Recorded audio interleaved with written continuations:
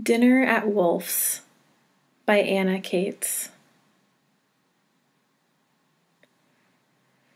In the middle of life's journey, somehow I lost my way and strayed deep into dark woods. Dante Alighieri. And so, I believe the soul is like a tiny twinkle of light, caught in infinite night. Lise ended with a cringe, realizing her intention to sound upbeat had failed miserably. Yet her relatives betrayed no interest in what she had to say. Uncle Otto was loading china plates with steaming cabbage leaves stuffed with cod and bread. Tante Ilse was shining a spot from her silver spoon, pink fingers tremulous. "And there is apple strudel for dessert," Tante Ilse announced, finishing her polishing. But Lise didn't feel hungry. The moment she'd set eyes on her cousin, Wolf, seated across from her, a lightning bolt of dread had torn through her. How different he seemed from the ruddy-cheeked boy she remembered. The silver skull on his Waffen-SS hat, resting beside his plate, glinted from the chandelier's artificial light. Why had he invited her to dinner?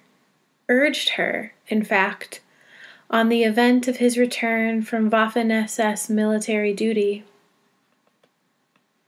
"Have you heard from that girl you were getting serious about? The one in the Faith and Beauty Society, the nursing trainee from Berlin? What was her name?" Uncle Otto squinted at Wolf, trying to remember. "Berta?" Wolf shook his head. "It's over between us." Tante Ilse peered up from her stuffed cabbage. "What happened?" "She changed," Wolf said. "Something beautiful inside her died." Uncle Otto's brows rose with surprise. Perhaps she grew troubled by these dark days. Or darkened by them, Wolf huffed. "I'm not one to judge, but not everyone can kill children. It takes a truly exceptional person." Tante Ilse gasped. "Does she serve in the mercy killing?" Wolf placed his fork back on his napkin. "If I were a better person, less hypocritical, I'd still court her. But I find myself, like the village girl, willing to eat the meat but not marry the butcher, if you'll pardon the analogy." Uncle Otto chuckled gloomily, then shrugged and forked a potato. "Too bad. She had some charm." Wolf laughed. "No matter, Vater. I suspect I may end up a kissing cousin." He grinned at Lise, exposing his chipped tooth. "So that was it." Lise gazed to Wolf's gray eyes and beheld an inner darkness. Inside those cavernous depths lurked some evil entity. At such a monstrosity, not made of flesh, Lise's mind reeled. Like a giant tick, embedded in and feeding off its host, the demon had hooked into Wolf's spirit. Yet he wasn't the type to seek an exorcist. A devotee of the new Nazi religion, he nibbled at his food, oblivious.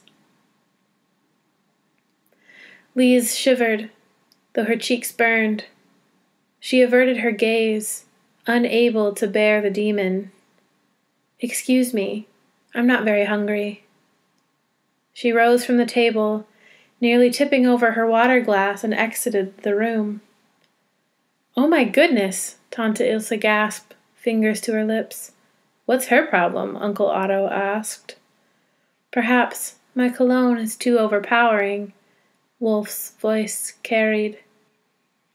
Liquid, leaking from a syringe. Darker, sooner. A stranger's footfalls passed slowly into the mist.